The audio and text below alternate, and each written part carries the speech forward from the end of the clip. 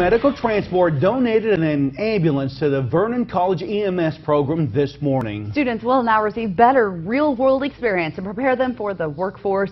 This new addition to the program is a major upgrade from how they've been previously training students. Before now, it was kind of scenarios that were verbally based, and we would go through motions, and a couple of years ago we donated some stretchers out here, so we were able to add that, and so now with the addition of the ambulance, we'll be able to take the old process.